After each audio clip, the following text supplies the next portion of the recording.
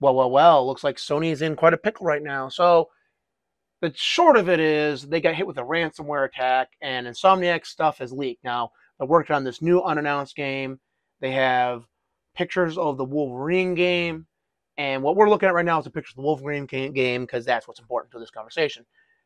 Now the problem is it really does look like it might be a God of War clone, or to be more apt, it would be more like along the lines of Ratchet and Clank, which would be kind of like a hub or quasi open world game with a lot of linear segments, which wouldn't be a bad game. I'm not gonna dunk on it for like that, but when you're expecting an open world game along the lines of Spider-Man, when you're saying like, hey, this game's gonna take place in the same world as Spider-Man, and so everyone's thinking, oh, cool, we're gonna get this really sweet open world Wolverine game, and then you drop a game that's more along the lines of Ratchet and Clank. There's gonna be some very noticeable disappointment amongst online communities, especially, and now we're going to do a bit of console warning here.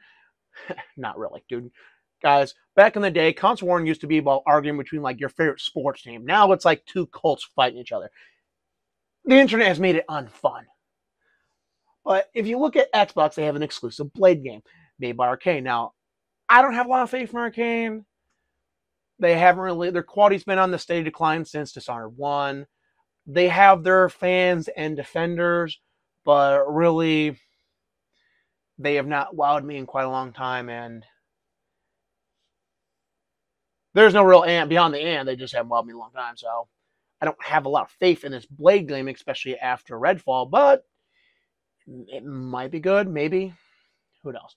I'm not going to write that game off, because especially when Matt Booty is now in charge, and we don't know how significant the reforms at ZeniMax are going to be, so wouldn't be smart to write that game off either. But it will likely be open world.